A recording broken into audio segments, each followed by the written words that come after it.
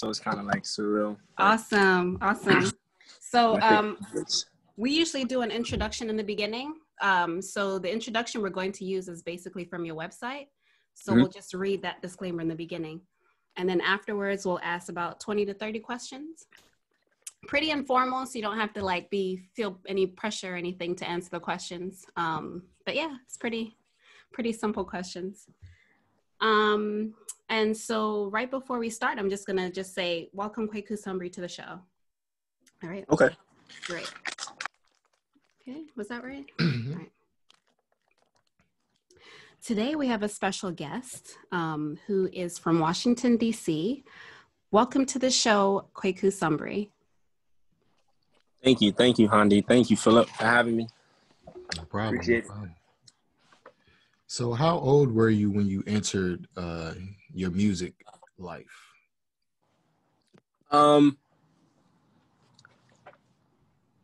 23 now. I would say those who knew me for my entire life would say that I entered music around 1 or 2. Wow. My mom tells the story of anytime she would bring me around the drums or dance class, I would stop kicking. There would be no kicking. It would just be silence. And she would be touching around, making sure everything is okay. But apparently I was just listening and taking it all in. So yeah, 1 or 2. I actually remember that either you were 3 or 4 when I first started seeing you drum. Yeah. So basically your whole life, which is pretty amazing. Who inspired you to make music?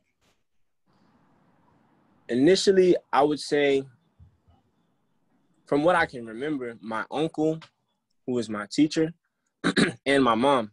My mom inspired me to make music because she used to sing background vocals and black notes like a long time ago. And I vividly remember being at a rehearsal and saying like, okay, I could do this. I could be in rehearsal. Like, you know. Wow.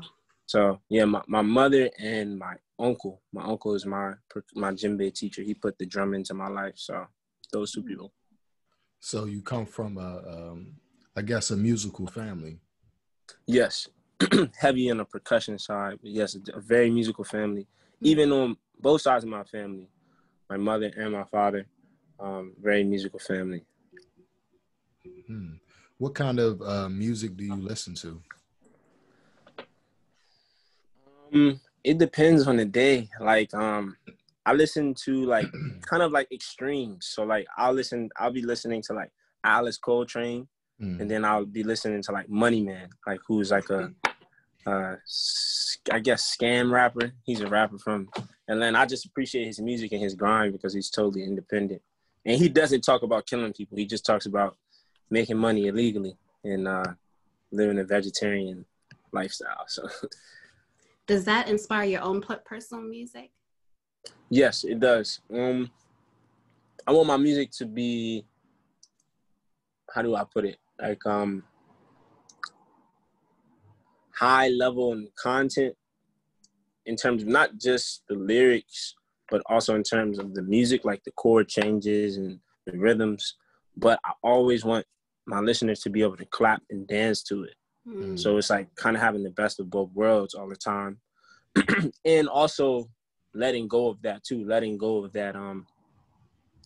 the need to feel like my music should sound a certain way and just create based off of how I'm feeling. So, yeah. So for our non-musicians that are listening, what types of instruments do percussionists play? What kind of instruments do you play? Okay, yeah. So percussion could be defined as any instrument you have to strike.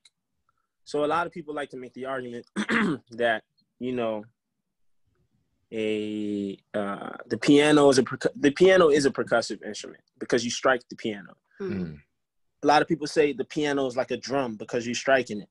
I pretty much play all percussive instruments. So I play, my first instrument that I ever started playing was the djembe drum, and it's a hand drum. You play with your hands. You play with this part of your hand.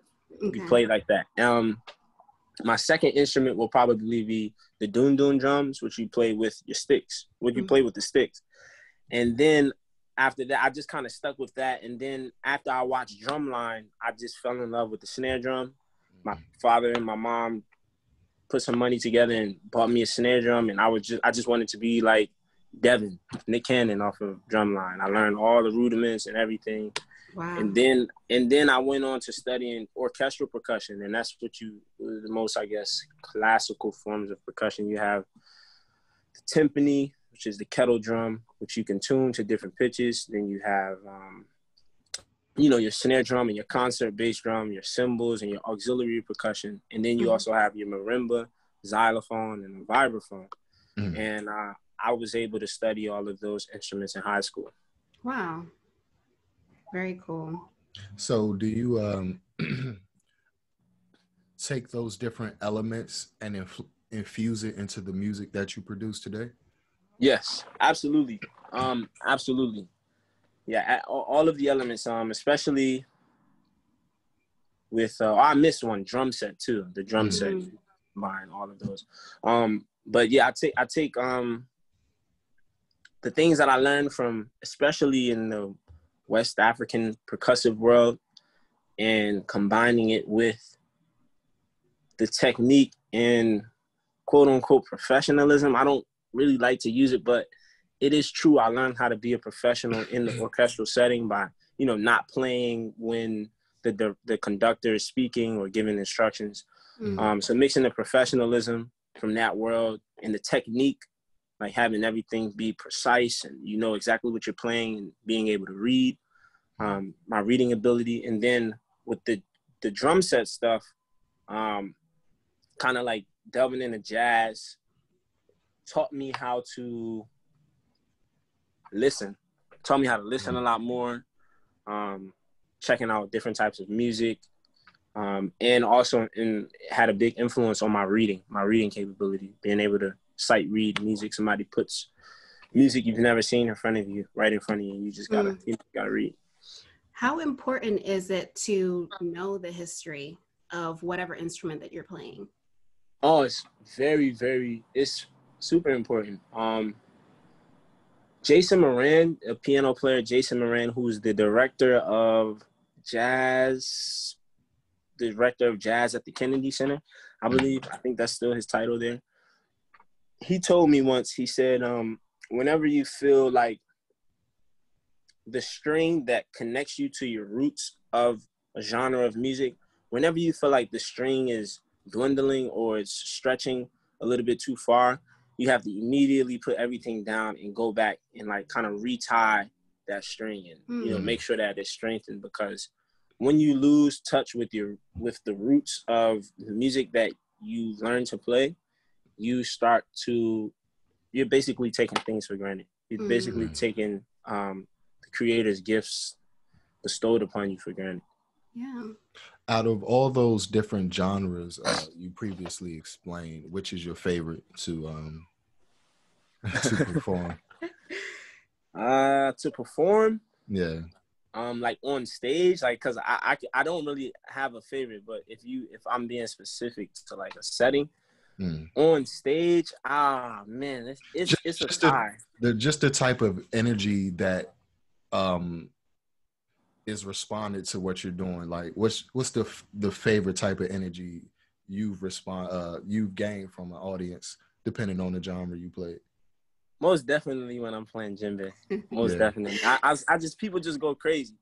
Like, you know what I'm saying? I've seen people throw, like, somebody I never know throw $500 on me and my cousin when we was like mass young, but we were playing hard. But then I started to get older, and then you just see how the drum touches people, and you see how people kind of are drawn to your spirit, and specifically talking to myself, drawn to my spirit and my sound. I had to grow comfortable with that. I'm still kind of not comfortable with people telling me like, oh my God, like the way you hit the drum, it just does something to me. I'm just like, okay, like, all right. But we heard you at my granddad's memorial. And that was the first time I heard you after like, I don't know, maybe 15 or 10 years. Yeah. Like since you were a kid. And I was just like, oh my gosh, like you feel something the moment you play the djembe, and it's so It's so powerful. It's almost religious in a sense. It's a very spiritual feeling. It talks to your spirit. Yeah. I mean, from an early age, I would do crazy things with the drum. Like I would sleep with my drum. Like before I ever had a girlfriend. Like I'm talking like age 6, 7, 8. I would be sleeping with my drum, just like spending all of my time with my drum. I would come home, finish my homework, and I would zoom through my homework. Like I would zoom through it. It would be right, and I would just play my drum in the living room until like the sun is moving until it's dinner time, pretty much. So like I would just sit there and play one thing, close my eyes until I felt like I was on the other side of the room. So I would do that a lot. Yeah, it's amazing how you said that, because my last sentence was going to say that it was almost like I was hearing your voice, but it was a drum, you know, like you were talking through the drum. Yeah. It's amazing. So what is your creative process like?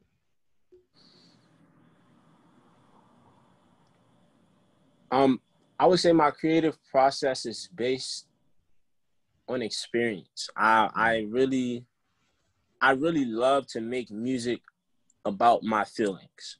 Like it's something that I love to do. It's a coping mechanism. It's therapy for me.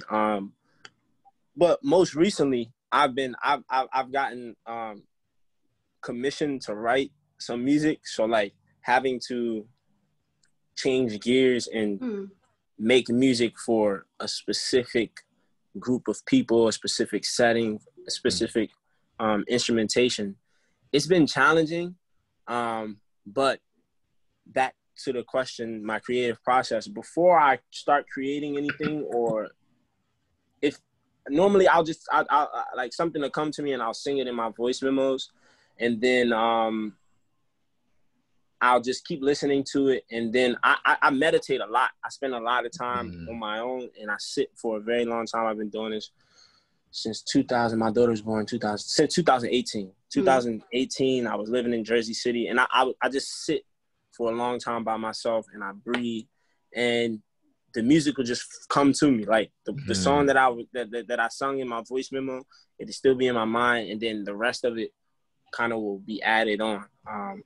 And I kind of combine those two processes, like I was saying, with, you know, writing for specific groups of people, or if I'm commissioned to write something, I kind of just like play around with on a keyboard or something like that until I kind of come up with a motif or an idea, and then I leave it alone, and then I just go back living my life, and then the rest of it will come to me later. So is it like the idea is already there in the ether? You just bring yourself to a point where you just grab for it when you're meditating? Absolutely. The idea is always in the ether. I mean, like I can literally, like, I wake up, like, I love to do this. I don't do it every day. It's just not possible.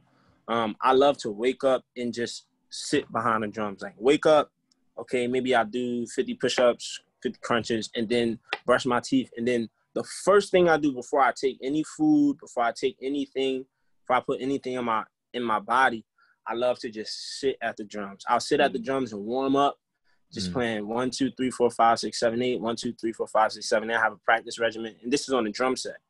And then maybe an idea will come to me on the drum set, like a phrase or a group of phrases, and I'll just play those over and over again. And then, if possible, if I have access to my djembe or any type of hand percussion instrument, I'll go to that and then play the same thing, just trying to hear it from a different seat, hearing it from a different perspective.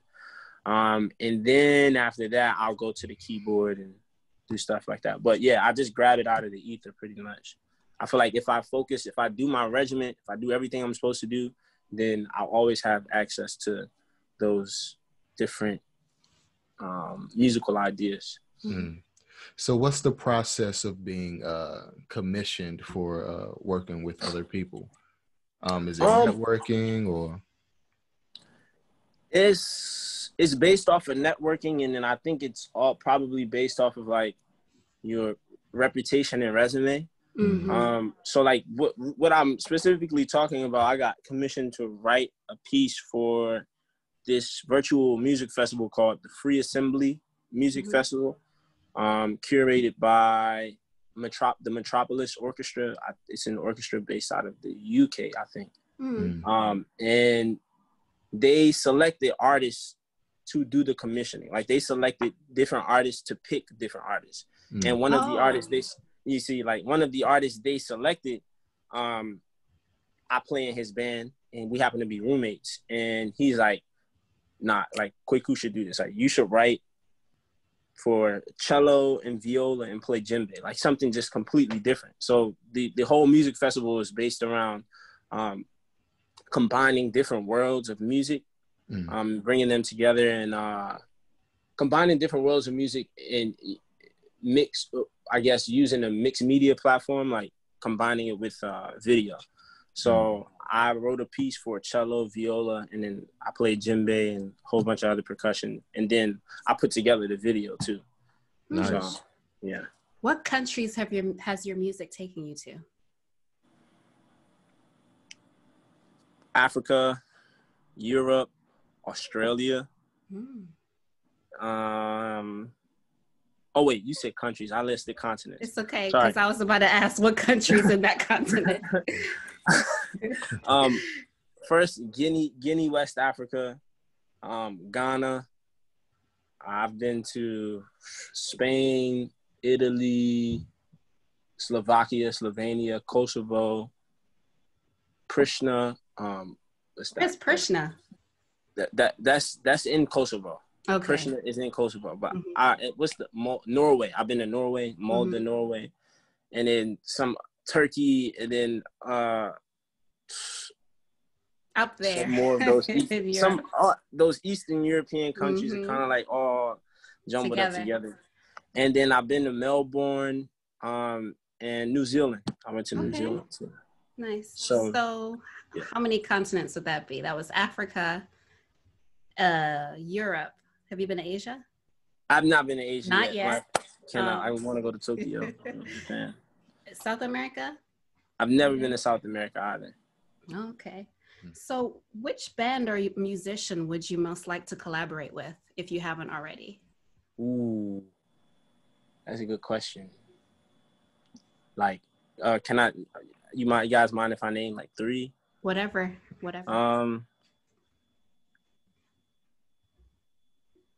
I really want to collaborate with Burna Boy.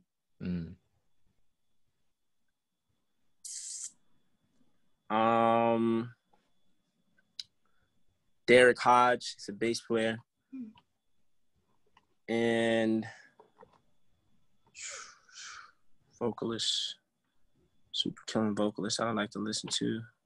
I like SZA. Who's really singing right now? Yeah, I would just leave it at those 3. I'll just leave it at those 3.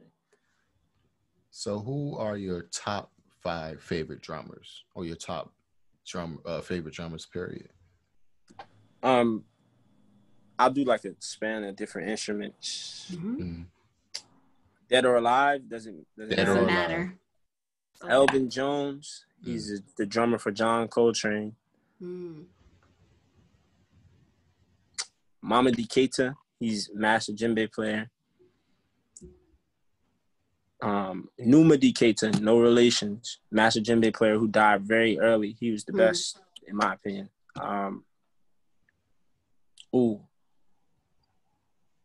Giovanni Hidalgo from Puerto Rico, I think. He's a conga player, percussionist. And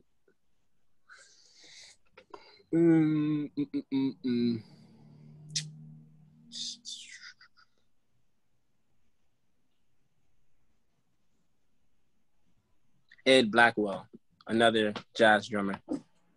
Okay. Influenced my sound. So this is a very similar question to the one before, but if you could open a show for someone, who would it be? Ooh, Travis Scott. His shows are crazy. So it's Travis go crazy. I love his shows. And Beyonce. That's it. Yeah. That's it. Yep. She is a very great performer. Yeah, she's the best. what would you be doing right now if it wasn't for your music career? I'll probably be an engineer, scientist, engineer, or a writer. I was really into like science in middle school. I won like 3 science fairs. Like I was just like into like science, like just figuring out stuff. Like, okay, well, I did a project on music's effect on animals' behavior. I like got a whole bunch of gerbils and like blasted music on one of them, no music on the other, and music on only certain days. Like I like testing stuff and getting the results and just like finding out new things about stuff that people may already know about. But you know, and I like taking things apart and putting them back together and then taking them apart again. So probably an engineer, writing, coding, something like that. It's very interesting you say that, because I believe that percussion and science and mathematics are the same thing, but 2 different languages. Pretty much everything around us revolves around waveforms. And I was reading a study on how certain music could influence a plant to thrive, or certain negative music could influence a plant to die, you know. And just the mathematics behind percussion and reading music is very similar in itself too, you know. So that's very interesting you said that. Not only that, maybe your scientific interests still are within music, because perhaps like you make a mistake. How do you handle that? And is it a sort of calculation or a scientific like experiment with you having to catch up with somebody and figure out how to solve the problem? Right. But that was my next question, actually. How do you handle mistakes in a performance? Whether you make it or somebody else does, how do you kind of put it back together? Well, first off, one of the most important things I learned in music school, in high school, was that the first beat and the last beat matter most. So how you start a song and how you end it. Everything else, of course, it matters, but those 2, you have to have right. So we don't mess up on the beginning, we don't mess up at the end. Secondly, mistakes are okay, because mistakes give room for other things to grow. Because you already know if you're practicing, you know what to expect. You know, okay, it's gonna go like this, and then we're gonna go left, and then we're gonna go right, and then we're gonna go up, and then we're gonna go down.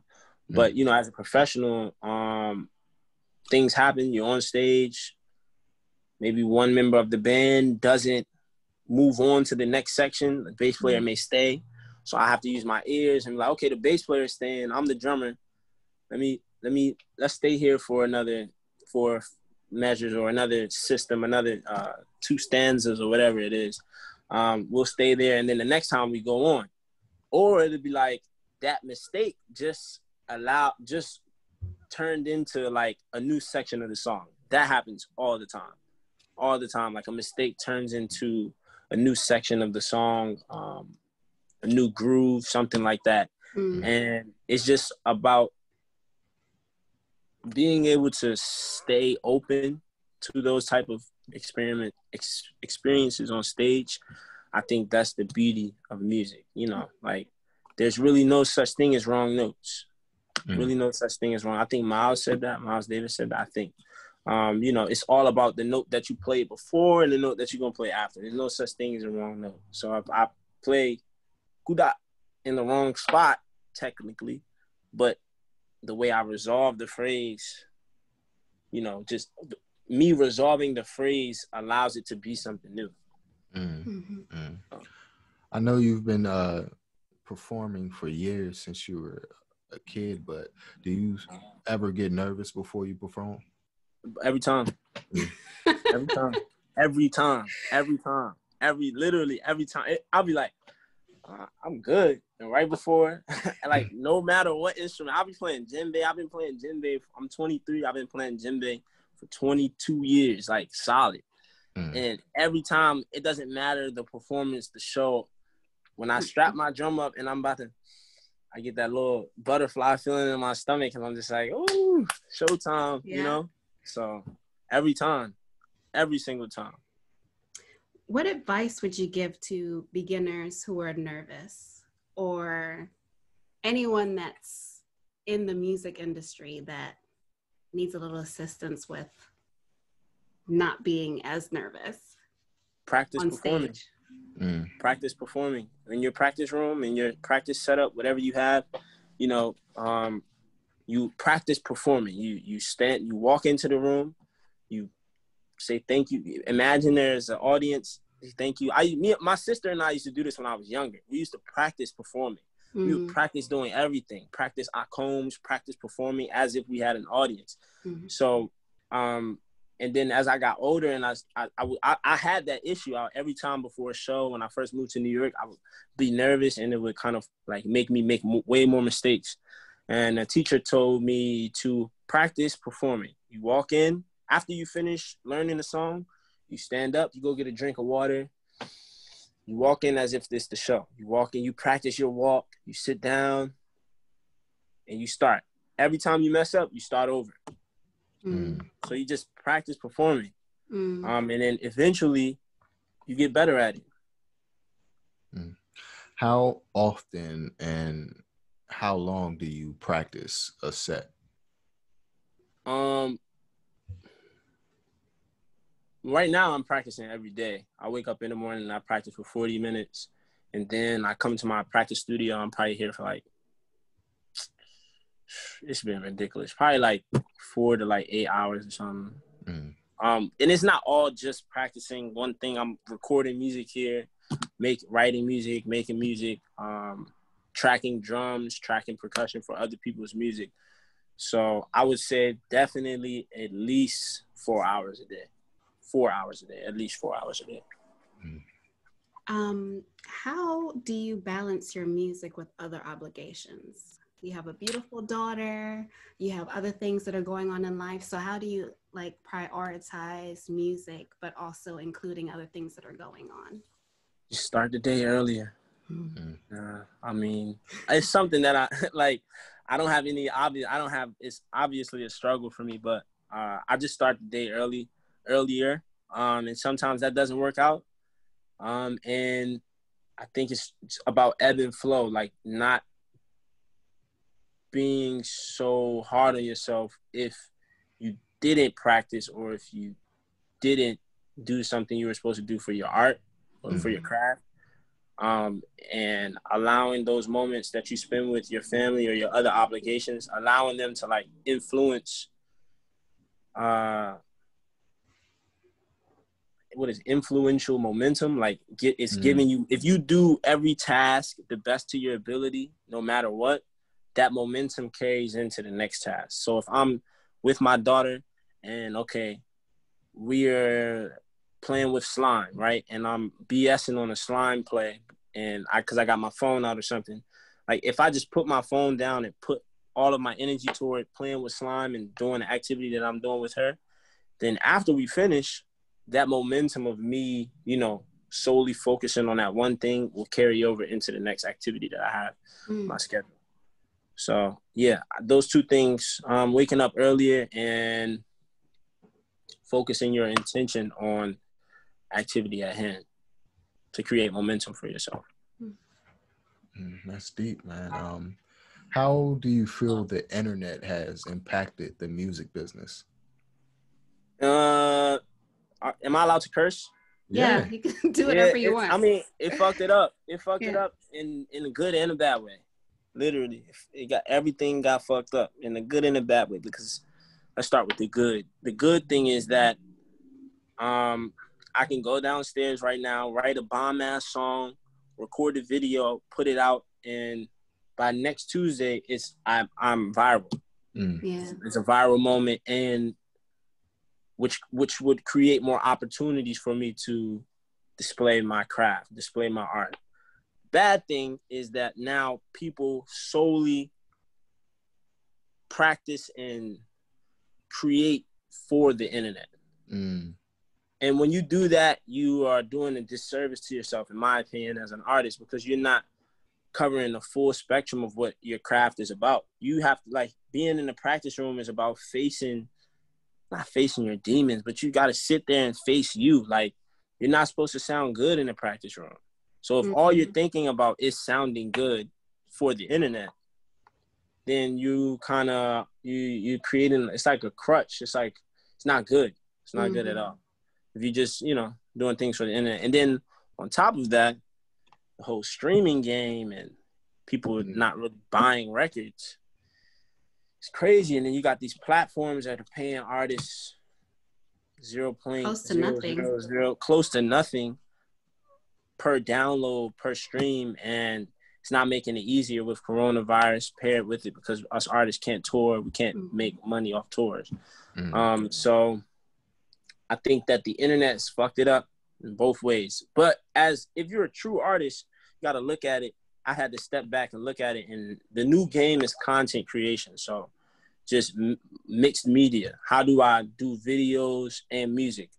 Okay, how do I do videos, music, and memes? Like, okay, how do I do, you know, like, how do I combine all of those different worlds to my advantage as an artist? So the mixed media game and, content creation. So there's often a debate surrounding whether an artist that wants to pursue a career in the arts should go to pursue an education in that field. What are your thoughts on that? And do you believe that you would have gotten the same experiences, opportunities, and I guess overall knowledge about your craft if you had not been in the New School or Duke Ellington? So just share a little bit of your thoughts around that. If you want to be a musician, going to school won't make or break you. That's first. Especially now, going to school will not make or break you as a musician. Any school, high school or college. With high school, I would rather someone who wants to be a musician, I would rather them go, if they had to choose between the two, I'd rather them go to high school for music, because more than likely it's going to be free.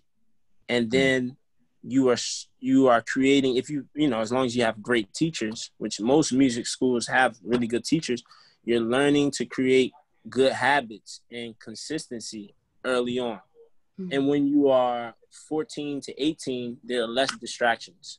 You have less distractions, and you have less responsibility naturally, because, you know, hopefully you're living with responsible adults who are taking care of all of that adulting stuff. So all you have to do is focus on getting the grades and practicing your instrument.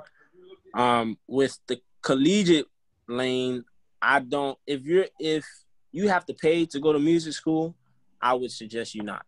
I would suggest you go to, if you want to go to school, you go to school for a trade, or, you know, get a scholarship to do something, go to school to code. But nowadays it's like, you don't have to go to college for anything. Like, you literally don't. After I graduated from my master's, I just like signed up for like some extra courses, just learning on edX, just learning different shit. Like, you really don't have to go to school to make it. So I think that, you know, if you want to go to college to pursue the arts, the school should be paying you to go to school. They should be making the way for you to go to school. Oh shit. You good? Sorry, somebody called me. The school should be paying you to go to school. Why is my? Sorry, we will cut it out. My uncle is calling me, and he's outside, but I'm in here doing an interview. Okay. Well, we have 2 more questions. Okay, cool. So school should be paying for your tuition, point blank period. If you want to go to art school, that's my opinion, because they're making money off of you, period. So, yeah,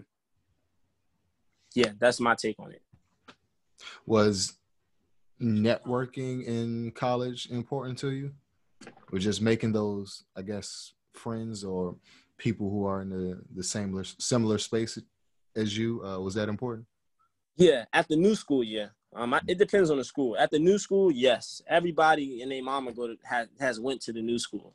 So when you say, "Oh yeah, I went to new school," it's like, oh, okay, so you know X, Y, and Z, you know this person. I can't tell you how many gigs I've gotten just by being at the new school. I've gotten a lot of. So networking, that networking aspect with art school is important, but everybody who goes to art school doesn't network.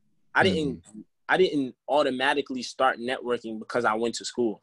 I started networking because of, to be honest, with who my father is, like just being around my dad. Like that's how he's made his life for himself, by being able to have a conversation with pretty much anyone.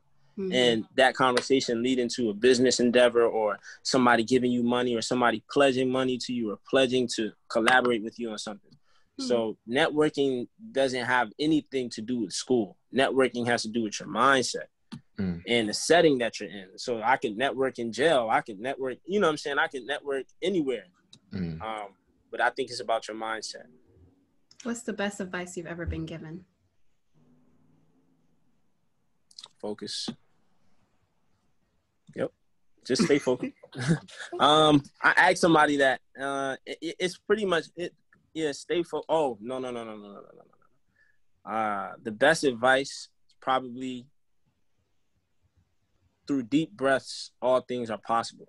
Like, you know, breathing, all things are possible. But breathing and focus is connected. So, I mean, but, you know, through deep breaths or correct breathing, all things are possible. So what's next for you after this lockdown is gone? What would you like to do next? I would probably be. Okay. I'm doing an interview. Gotcha. Oh, thank you. I would probably, after the lockdown.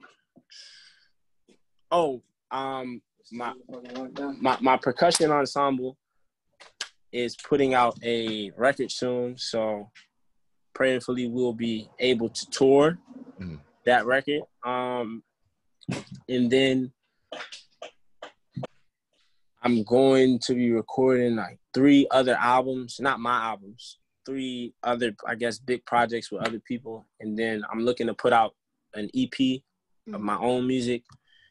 And then I will be managing our studios here at Kweku Cultural Art Studios. I'll be working here, just on the ground, managing that, which I'm doing now. I'm working here now, but, you know, when things open back up, I guess I would be, you know, all hands-on with that.